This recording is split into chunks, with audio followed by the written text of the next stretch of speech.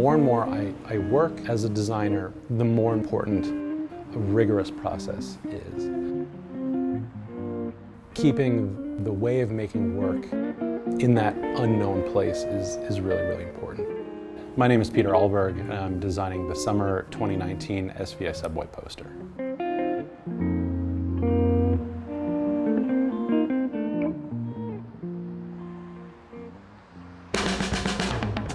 Seeing something that feels of the hand and made by a human being, I think that sets it apart. My hope is that then, draws people into it. My studio is comprised of myself and my wife. She's an art history major, I'm a designer, and so a lot of the work we do tends to focus on the confluence of those two things. When you're given the opportunity to design the SVA Subway poster, you're told, do anything you want, which I think that for most graphic designers is something we long for and is also sort of a terrifying thought. So in our earliest iterations, we tried to explore form, typography, and language. The idea that your process is embedded in the finished work is something that I think is really, really interesting. You begin to see landscapes, the defiance of gravity. This was an emphasis on the exclamation point. The process of making this was really fun and really exciting because it was more of just an exploration of the possibilities. And I think that if you're going to find an aha moment within our own design process, it's really this.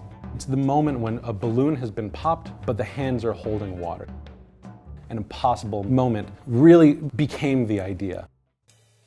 This person in midair really became a really, really clear direction. How that evolved in terms of color and typography still had yet to be figured out. We have the swimming pool, we have our figure. How do you build this space so it's surrealistic? It's familiar, but upon closer inspection, it begins to fall apart. It was important for us to retain these elements of the city while also making it completely fictitious.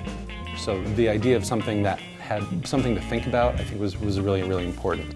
As the poster took shape, this idea of something fun, something thrilling, something universally terrifying and exciting, it seemed like a perfect metaphor for art school. My hope is the color, a sense of place, the energy, it feels made by a person. For better and worse, people have time to kill on the subway. And so my hope is there's something to discover.